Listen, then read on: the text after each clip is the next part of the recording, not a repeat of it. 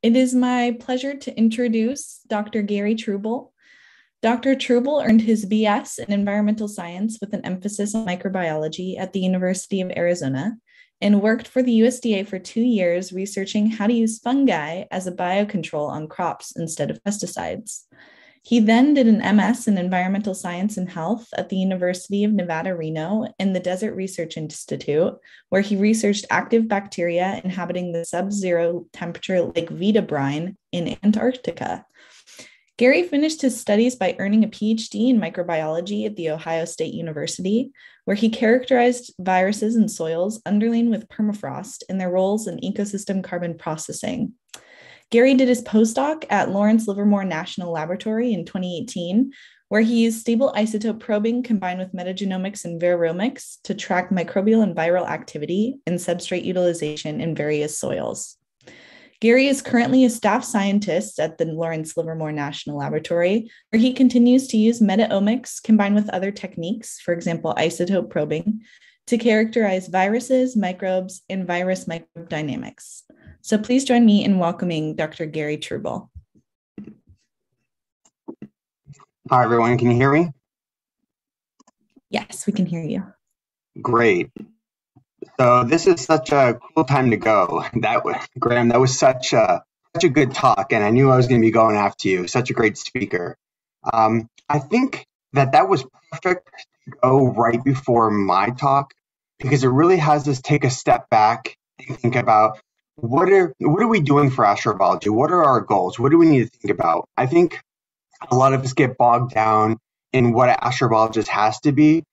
And, you know, as you heard in my background, the way I got into astrobiology is different than other ways that people get into astrobiology. And I would arguably say an astrobiologist is somebody that questions life. Like, what do we do and why are we here? What is life all about? I think one of my favorite quotes is from a NASA Astrobiology Institute poster, where for astrobiology it says, "What is life? Where is life? And how do we find it?" And that's really what it's all about. There's no direct path that you have to take to become an astrobiologist. So here I'm going to give you kind of some vignettes of work that I've been doing, ways that I'm pushing the boundary to really detect and look at life. I arguably think viruses are alive at some points. We have our working definition of life, but there's no set definition. But for instance, when a virus infects a host, it redirects its metabolism, and the host only does what the virus wants it to do. So is it the host that's alive, or is it the virus that's alive? So I chose soils to go into because they're the most diverse ecosystem. And to really look at detecting our limits for life, we need to be looking in soil ecosystems. So I'll have some shout outs at the end for some astrobiology and astrovirology endeavors that I've done. But I want you to take some time to really learn about viruses in soils. And please ask questions if you have any at the end. So the first thing I want to point out is that metagenomics and meta-omic processes, these are metagenomics, metatranscriptomics, metaproteomics, metametabolomics, there's so many out there, have really revolutionized how we look at viruses and just microbiology in general. Here's a figure I took from a paper by Simon Root in 2019, where in blue and green, you can kind of see our isolates of viruses that we just accumulated over time. But in just such a short span of time, we've shot up the number of viral population genomes that we've gotten in databases so quickly. And to kind of help you understand that, what a metagenome is, the way we're looking at viruses without needing to cultivate them, is that we're taking a sample like soil and we're extracting all the nucleic acid. So for a metagenome, this would be all the DNA from the soil, and we're sequencing it. Then we're reconstructing all these genomes. We're also reconstructing the variants that go along with these genomes. So we like to call them population genomes. So this is what I've been pushing, is really looking at viruses from soils using metagenomics primarily. So until recently, if you looked at viral studies, they haven't really been in soils. We had some of our first studies in the oceans, and then we had everyone caring about human viruses taken off. And there's nothing wrong with that. I like human viruses, but I specifically focus on viruses that infect microbes, especially bacteria, and we call these bacteriophage. So these viruses are host specific.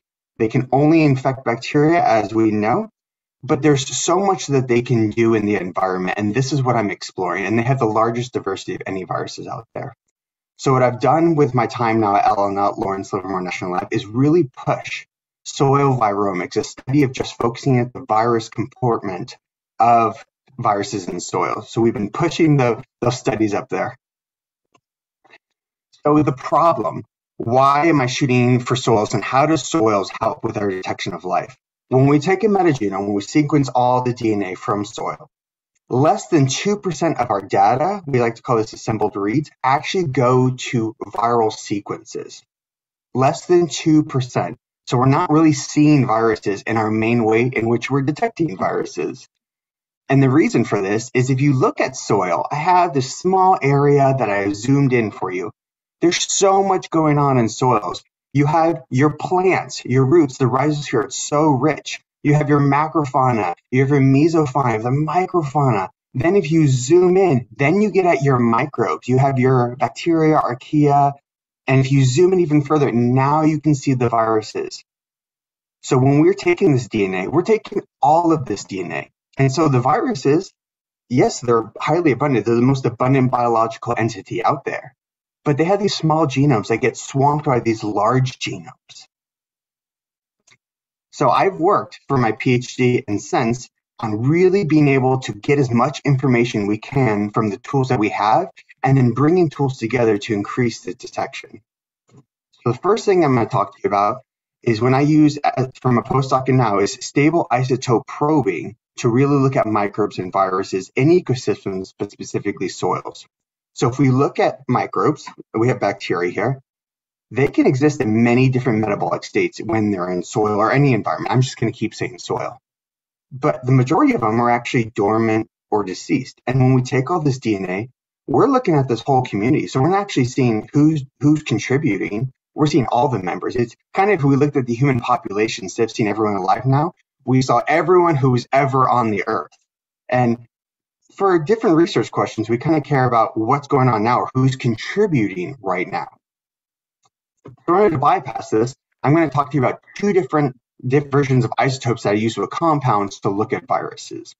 So the first one we call heavy water. So you have traditional water, which is H2, around 16O. That's the most abundant isotope of oxygen.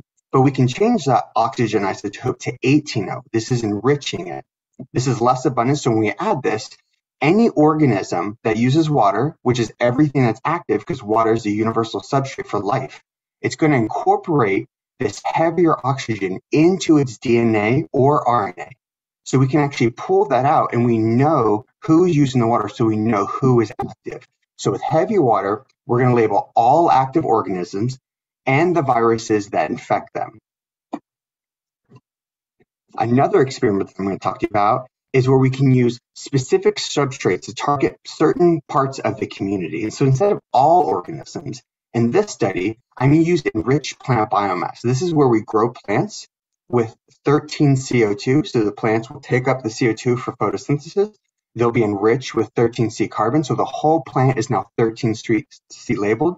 So any organism that's munching away and breaking down that carbon is going to become labeled. So I'm going to specifically look at the organisms that are responsible for degrading the plant biomass. But once we have that organism labeled, we then can extract its DNA, and then we can do ultracentrifugation to separate the DNA, physically separating the DNA based on its density. So in these tubes here, we have our dormant, deceased, or our non-degrading 13C plant biomass DNA up towards the top.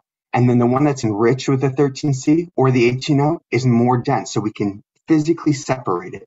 We can pull them out separately, and we can sequence them separately. So this is helpful because now we can sequence who is active and who's contributing, but also for comparative reasons, we also know who else is there. And the reason is when we sample an environment, we're taking a snapshot in time. So just because something's active right now doesn't mean it's necessarily active later. And we're still trying to figure out this time scale and this temporal sampling to really understand how the environment and the dynamics are changing. It could be I sample something now, and then a minute later, those are no longer active. This is what we're really trying to figure out. So we take both, and then we can compare. also by looking at both, we get this nice genetic catalog of everything that's possible in the environment. And this can help other fields such as biotechnology or looking at the health of the soil possibly. Okay, so going into my first paper that I want to talk about. So this is something that we published last year, and it was exciting work. It kind of brought me back to my PhD work where I was working on viruses and permafrost, which is frozen ground. So here we looked at permafrost, which is ground that's frozen for 2 or more consecutive years in Alaska. And what happens is every year, the permafrost has an active layer that seasonally thaws and the microbes become active. And then during the winter, it freezes back up. Now, it's currently thought that all the carbon that's leaving the soil, leading to climate change and global warming, is from microbes coming from the summer. That's when they're active. That's when they're respiring, releasing CO2. But there's been mounting evidence to suggest that CO2 is leaving during the winter as well. So we really wanted to look at this. So we went and we sampled this peat, which is this highly organic, nutritious soil that just hangs around because it's so cold and the conditions aren't right for microbes to break it down readily. So we took this peat and we simulated winter conditions. So we brought it down to below freezing. We made it anoxic, so there's no oxygen, and we incubated it for a full year, and we sampled at a half year and then at the end of the full year. From this, we physically extracted the DNA and separated it, and then we sequenced 23 metagenomes. During this time, we also measured carbon dioxide being produced in these bottles. All right, so the key takeaways of what happened here. We realized that there were active viruses and bacteria in the sub-freezing anoxic permafrost soils. And that when we compared who was active to who was not active, the communities were very different. So in this figure, we have these larger pills, which are bacteria, and then we have these hexagons, which represent viruses. If they have numbers and they're larger, they were active. If they're smaller, they were inactive. Now, I don't show you their abundance, but if you look at the pink ones down the bottom, typically when we look at these permafrost soils, these are actinobacteria. These are the most abundant organisms. They just dominate. And if you look, most of them actually were not active. And the ones that were active were our green ones and our yellow ones. So these are our firmicutes and our Bacteroidetes. And what's crazy about this is if we had just taken a traditional metagenome, we would have never looked at these organisms. Their abundance is so much lower, we would have ignored them. But they're actually who is there and who's active. So we would have missed the important part of our research. So by adding the stable isotope probing with our metagenomics, we got to see this. We also got to see that while only a small portion of the bacterial community was active, a large portion of our viral activity was active, over 70%. We're looking into the metabolism of these bacteria. We saw that they had the capabilities for fermentation and for breaking down carbon. Okay, so we also know that they respired and produced CO2. So we physically showed that respiration was occurring over winter. So this makes us rethink how we think of the activities of organisms in different environments, that in these sub-freeze environments, there is carbon dioxide coming from, they are active. We were able to link a third of these active viruses to hosts. And when we looked at their genes, the viruses actually carried these genes that when they infect the host, they can make the host use these genes. And it can help the host scavenge nutrients to help survive the winter, or possibly help them break down other plant biomass. Another thing as we saw is that as the bacterial community shifted over the year, the viral community shifted towards the bacterial community. So we know from previous research that viruses will lyse their host and kind of this kill the winner hypothesis. So they maintain diversity by you have one population that shoots up and the viruses kill it and control it and bring it down. This way it feeds all the other organisms and gives them an ability to actually compete. So now we have a more diverse community. And this could be really important for how our Earth is changing with climate change. Okay, now moving to a completely different environment. We're leaving the cold, the frigid, anoxic environment. Now we're moving to the lush Puerto Rican rainforest. And as you can imagine, this is where we're using our 13C. So we have these lush rainforests, which are known to have this high diversity and are critical for storing carbon on our planet. But one thing that a lot of people don't know is that the rainforests have these crazy redox conditions in the soil where you can get this downpour that just floods the soils. And these microbes are highly diverse here. So what is going on? How are they surviving this? They go through periods where there's oxygen and then no oxygen, and they have to be able to respond and survive that. We wanted to know, how are they surviving and who's active? Are they constantly dying and other ones are emerging? Are viruses active? And more importantly, how does this redox condition, the switching between oxic and anoxic environment, affect the fate of the organic carbon there? Is it helping store carbon, or is it causing a problem releasing this carbon? So we set up a treatment experiment where we had 4 different treatments. We had oxic the whole time, anoxic the whole time, a high frequency switch every 4 days, and then a slower frequency shift of 4 and 8 days to mimic rain patterns of the area. So this is where we used a 13C enriched plant biomass, and we incubated it with soil over 44 days. And remember, we're not looking for all active organisms. We're specifically looking at the organisms and viruses that are part of breaking down this plant biomass and the fate of this biomass being released into the atmosphere or stored in the soil. So we were able to maintain this kind of headspace of oxic or anoxic using a nitrogen gas. And then we incubated for 44 days. So here we also wanted to compare, are we actually getting increased resolution on our viruses and bacteria by teasing apart the active versus the inactive? So we did a comparative study. We took 10 traditional metagenomes, which I call bulk soil metagenomes, and then we had 85 SIP fractionated metagenomes, and this is where we teased apart heavy fractions and light fractions and compared them. So the main takeaway from this is, if you think about it in comparison to our Arctic samples, the diversity was so much higher here. We had 46 active bacteria before. Here we had 326, and that was just looking at the carbon. There was other ones that didn't care about breaking down the plant biomass. And these bacteria span 20 different phyla, so this huge diversity. And we also had 640 viral populations, almost double compared to our last one, and this is just looking at the carbon only. When we compared our SIP fractionated to our traditional metagenomes, we see that we did increase the resolution on our viruses, because when we compare them, we got about 7% more viral populations, so we increased our diversity that we captured. Now, I want you to focus on this figure here. Let me help you break it down, because I know these heat maps can get crazy. So let's focus on the one on the left. At the top, I have the black ones. These are kind of my bulk samples. And then in blue, I have my control samples. This is just regular plant biomass. And then the red at the bottom, this is the 13C enriched plant biomass.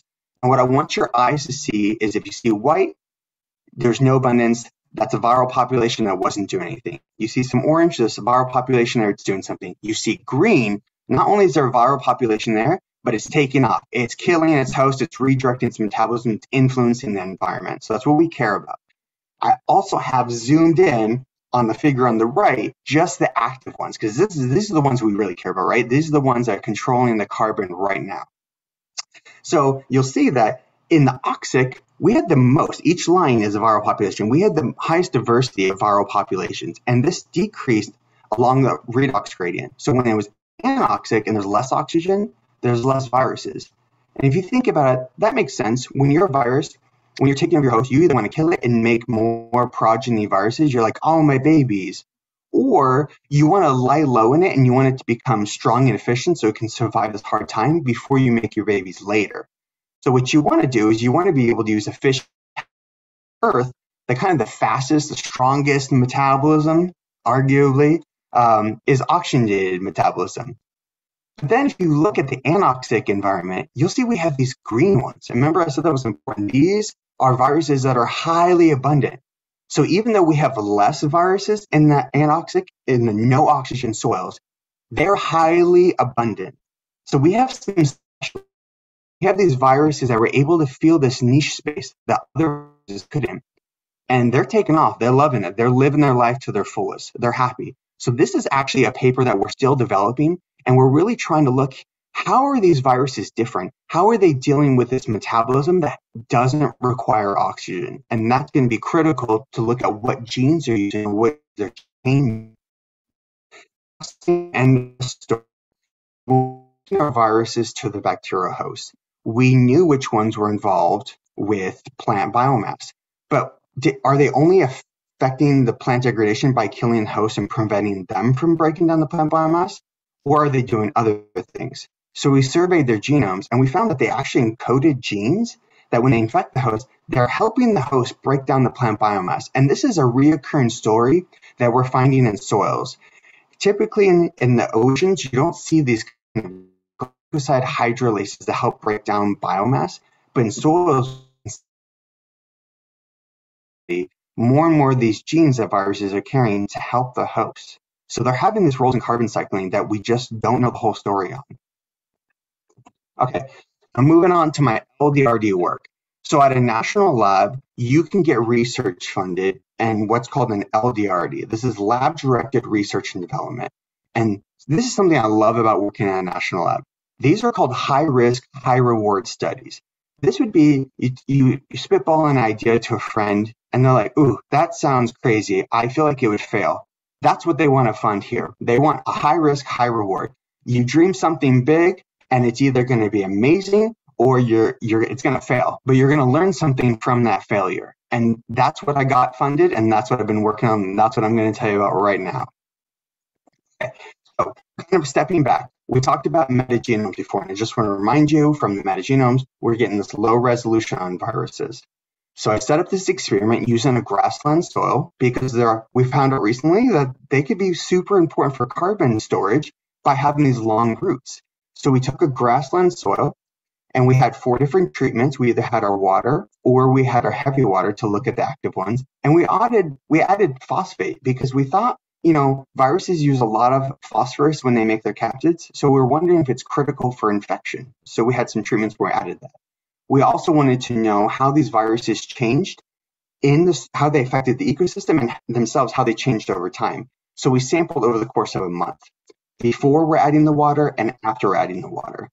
And what's important here, if you're not from California like I originally was, and you don't understand this, that the whole summer, there is no rainfall. It's great for tourism, but you would think it sucks for the organisms in the soil. How do they survive half the year with no water? So they have no water for half the year, and then come to the fall, they have the first rainfall. You get this birch effect. You get water being added, and all these organisms come to life. And so much of the carbon is lost after that first rain event because we're now giving substrate to the organisms to reactivate. So this is what I want to study. So we're adding the water here to these dry soils to really see what's going on here. But it wasn't just metagenomics I wanted to do. I spent my whole PhD optimizing methods for what we call viromes or viral targeted metagenomes. And as you can see from the figure here, it's a multi-step process where we take soil, we wash it with different buffers, and then we physically separate by size fractionation, typically a 0.2 or 0.5 micron filter, to get things of virus size out of the soil, and then we sequence that. So I'm showing here visually comparing the circles. We get so much more information on the viruses from this virome. We also, funny enough, get information on ultra small bacteria and archaea as well. So it's a really cool technique. And so the con about this, though, is if you just take a virome, you're not necessarily getting all the hosts and less of the ultra small hosts. You kind of want to take both if you want to relate viruses back to the ecosystem level consequences from mitigating their hosts. On top of this, though, we wanted to take a metatranscriptome, and this is going to be looking at all the RNA from the soils. And this is important because there's all these viruses out there that are RNA. Viruses are the only biological entity that we know can have double-stranded and single-stranded DNA or RNA. Some can reverse back and forth between that as well. So we needed to get the RNA as well to look at these viruses. Finally, something that we kind of hit on here and invented some methods for is we call this eDNA metagenome. So in the past, it's been called ancient DNA, relic DNA, degraded DNA, blah, blah, blah, or environmental DNA or exogenous DNA. So this is just DNA that is in the environment. And I wanted to see, okay, if we have DNA in the environment, what's its origin, what's its function? Is it being used in biofilms? Is it coming from organisms dying? Are other organisms eating it? Is it a buffet? What's happening? And by taking all these methods together, we can get a better understanding of the whole virus here from all these different components. Okay, so relating it back to eDNA, we've only gotten into a little bit of the data, so it's preliminary, but I wanted to share some of it with you. So in this figure here, I have our time points. The T0 is pre-wet up, and then we have 1 week, 2 weeks, and 3 weeks after we added our water. And on the Y scale, we have the log scale, right? So huge changes between the amount of eDNA we're seeing. So at the T0, we have a lot of eDNA. So which means if you're taking a metagenome, you're also seeing DNA, not from inactive organisms, but also not even inactive organisms at all, just in the environment. So what's going on there? Okay, so it accumulates over the dry summer. This is my leading theory so far as I'm investigating. And then we have this downshift. So what's going on? Okay, well, we added water. Organisms now have this water to use to fuel their metabolism. And this DNA is juicy. They're hungry. These are cheeseburgers or salads if you're a vegetarian. They're loving it. They're like, no, no, no, no. So the eDNA is dropping. The microbial populations are increasing. And we see that. We see the number of microbial populations and their abundance increasing. Then we kind of have a level off a bit. And we have viruses killing microbes. So we have the microbial populations dropping. We have a little bit more of eDNA going into the environment. So viruses are contributing to the eDNA in the environment now by killing the host and their necromass going out there. But then we see maybe the community stabilizing, where we have this arms race where viruses are killing microbe, bringing the population down. That microbe becomes resistant to the virus, so then it can start increasing. So we kind of get this leveling of the eDNA in the environment. And when we actually compare, where is this eDNA coming from? So on this other figure I have here, I have our viral populations on the y-axis, and I have our microbial populations on the x-axis. And then the dots represent who does the eDNA belong to? And the majority of it, if you look at our line that I provided for you, actually belongs to the microbes. So they're coming from these microbes that are being killed, or the microbes could be exuding it to build biofilms and survive. Okay, so I want to make sure I have enough time to give everyone questions. But one last thing I wanted to talk about before going into my astrobiology shoutouts is I want to talk about other ways besides bioinformatics and omics that you can look at viruses and look at detection of life. So nanosims, which is nanoscale secondary ion mass spectroscopy. This is where we can use a beam to destroy a substrate, a particle, something, and we reconstruct it into a picture. So we've been pushing to be able to look at viruses this way. And what's cool is we can have nanosims on a rover to go somewhere else, and we can actually see things that are alive or that we consider alive. So I have here some TEM images where we've been purifying to look at viruses. So we have this Cyphoviridae. It's a cod of Raleigh's. It's a double-stranded DNA bacteriophage that we were able to see with the nanosims, and then we are on TM, and then we put on the nanosims. On the top right, we've been able to see these other cool filamentous viruses, these really cool ones. And the specialty about seeing something with the nanosims is you can physically see it, so you know it's there. It's not just a dot or something that we have to infer. You're seeing it, that it's there. But also, we can add in isotopes to actually see if it's active. So here, we use this 13C. So we know where carbon's incorporated in the virus, and we know that the virus is active as well. So you might have heard about the Viking missions in the past. We've come so far since then. So this is exciting stuff to think about for the future. Okay, so my quick shout out is that we really wanted to push viruses in astrobiology and really get astrovirology. You don't have to be someone who studies viruses to get into it. There's no correct or direct path to be an astrobiologist. If you study life in any form, whether it's physics, chemistry, biology, you can become an astrobiologist. You care about the questions you're asking.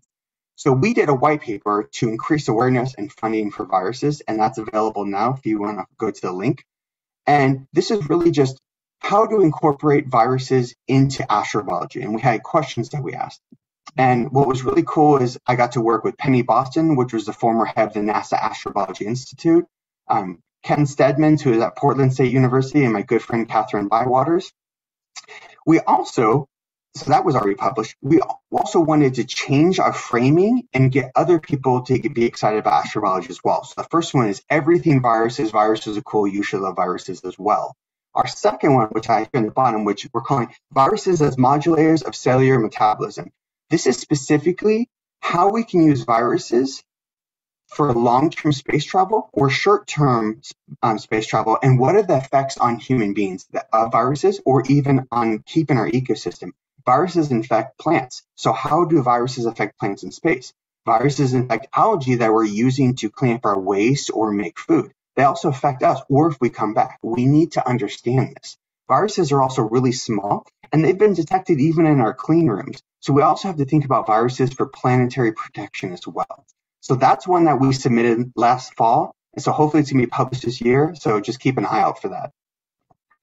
I also wanted to point out that in 2019, NAI funded our astrovirology workshop without walls. This is a free 2-day event that we did spaced out over 2 parts of the day to really engage the whole world. So I have a map here of everyone that was active during it, but I've had many people from other countries reach out to me that it was helpful. So both of them are available on YouTube. You can watch the whole thing, the questions, everything is there.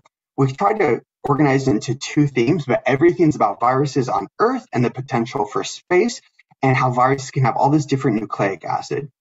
So I implore you to please check it out. Email me if you have questions. I'd love to get feedback on it. Hopefully we can do more workshops like that in the future. The final thing I want to say is we're going to AbSciCon this May. Graham was talking about how he's going to be there. I'm going to be there as well. Please come see us. Please join our session.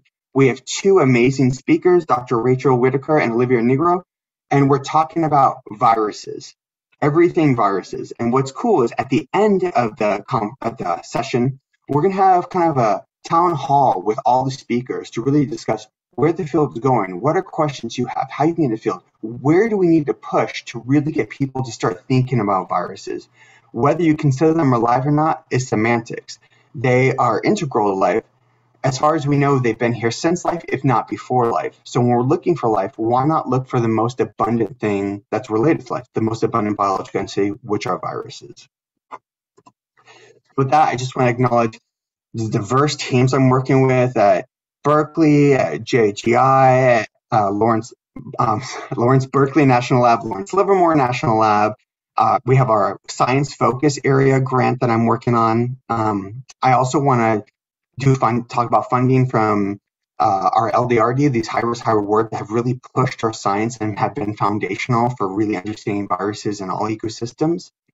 I also would just want to do a land acknowledgement for where our studies are taking place and the people who took care of those lands before we got there and are taking care of them now. So we appreciate that. And then I want to end with questions. So here I have a nice diagram that Penny Boston made about, viruses are not considered life sometimes. They're not incorporated into the tree of life because we use a marker gene that viruses don't have. But viruses infect all life.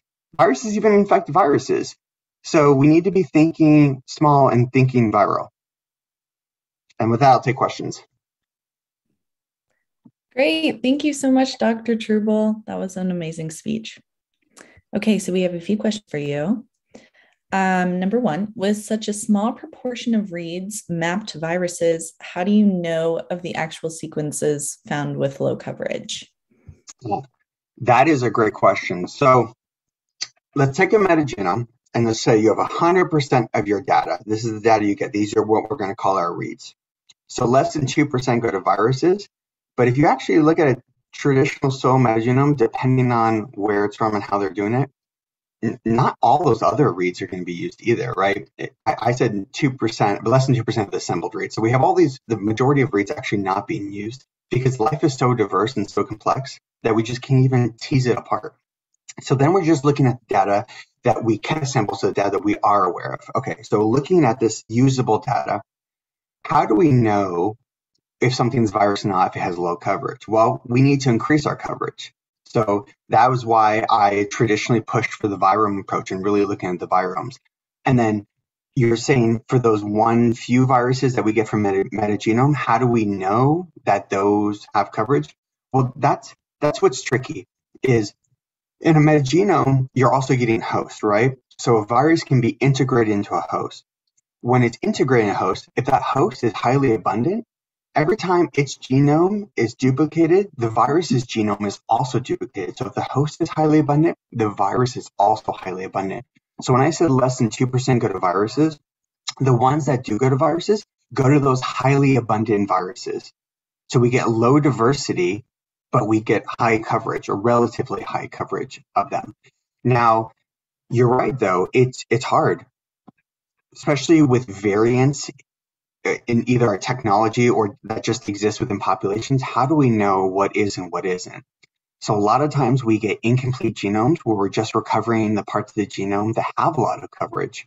Or we use great tools out there. Simon Rue made VirSorter, which is one of my favorites, and now there's VirSorter 2, that really look for hallmark genes or parts that relate to a virus, like strand virus or short genes, to really say, hey, this is a virus, and it gives you confidence and rules with that as well. But yeah, to really increase the resolution of viruses, you have to decrease the complexity of the sample. I had tried viromes before. I'm now using stable isotope probing. There's so many other methods out there that we can push to really increase our resolution on viruses. There's now single cell genomics. There's microfluidics being used. Arguably, you could use a TEM to try to look at part of a sample. I mean, there's so many different ways we can do, and I hope that answers your question. Yes, thank you. The next question is, has there been any evidence to suggest that there are archaea that associate with viruses in soils? Oh, absolutely. Yeah, sorry.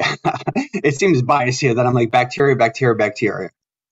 I just want to step back and say, most of the viruses we see in soils are bacteriophage, which are viruses that infect bacteria, and most of them are double-stranded DNA viruses. And if you think about metagenomics and our sequencing, we were set up to look at what we thought of as life. So this is humans, plants, fungi, bacteria. They have double-stranded DNA genomes.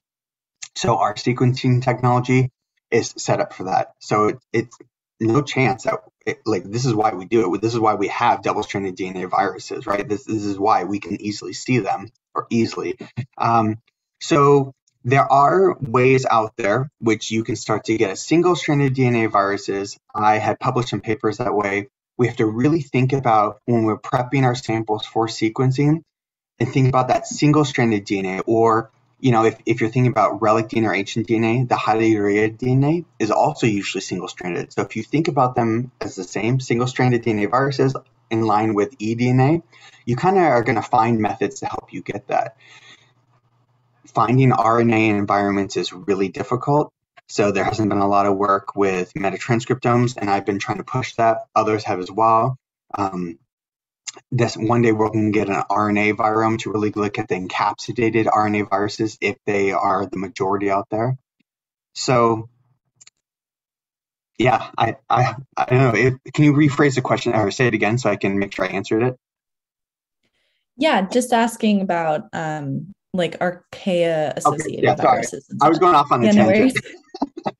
So sorry, everything was set up towards bacteriophage. So for archaea, they also have viruses, but what we know about viruses is largely come from isolates, and we can more easily grow bacteria compared to archaea. So we also have more isolates on viruses that infect bacteria, so we know more about them. So I talked about VirSorter before. Well, it looks for enrichment of genes for caudovirales, which are bacteriophage. So they also push towards bacterial viruses. We have found some great archaeal viruses. Ken Stedman has done it in hot springs, which are not soils, but you get some cool lemon-shaped ones. We know they exist in soils. There's some previous papers. I'm trying to think of the names right now. We know that they're there. Why we don't see them as much? People have said, oh, archaea have more crispers or less crispers. You've heard it both ways. They're less abundant, so viruses don't care about them. I really just think it's our sampling. They are there, but we know very little about them, especially in soils. As you probably know, that if we're going to find them, it's usually in hot springs or these other aquatic environments. Sorry, I hope I could answer your question, but there's not much more I can give you on that. Yes, definitely. No, thank you. Okay, so I have one more question for you. Sure. Would you consider virus to be life's fail-safe against mass extinction, or are there more of an intermediate step that have found a new way to propagate? So let me make sure I got this right. The fail-safe against mass extinction in terms of the virus controlling these populations to make sure everyone else has a fair share?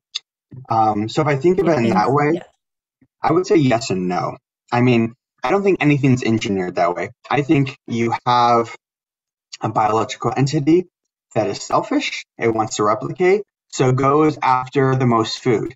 If you had a buffet out, that's not the best comparison, but because yeah, you're more likely to go where there's resources. So I guess a better comparison would be if you knew you had to survive somewhere for 3 days, and we had a beach that was barren or desert land, and then you had a condo here with all the amenities, you would choose a condo with the amenities because you want to make sure you're caring for your progeny, your offspring. You want to make sure they're still going. So viruses, I think, have just evolved to kill the most abundant. I don't know if it is a way for nature to control itself. I mean, there's the Gaia hypothesis is, it's self-regulating this giant mega ecosystem. And if you want to go down the road, I could agree with you that viruses are doing a good job at keeping diversity, at regulating that. Now, what's tricky though is they don't do it alone, right? The hosts have to adapt to survive. It was just up to the viruses. They would kill and make a population go extinct, right? And in cases where we have like phage therapy, that's kind of the goal. We're trying to get a population to go extinct. So we're also relying on the host to be able to evolve to outcompete it. So is it the host that's the failsafe, that it learned its lesson and it's coming back? If we're going to personify it. But I don't know. And then I think you're leading to when it comes to humans, that gets more tricky because we metaconjugate. We can think about thinking, we're self-aware, and we can change our actions. So unlike this microbe that has to evolve genetically to survive, we can take stances where we can fend off the virus, right? Where we can stop the thing that's trying to control us. So there's so many different ways. I don't want to go too far down that rabbit hole, but I know what you're thinking, and I don't think life is malicious. I think everything is trying to do its best, and the virus itself wants to propagate and it wants to keep itself happy, so it's going where the most resources are. Definitely. Okay. Thank you very much. Of course. Well, that was, again, a great talk by Dr. Trubl.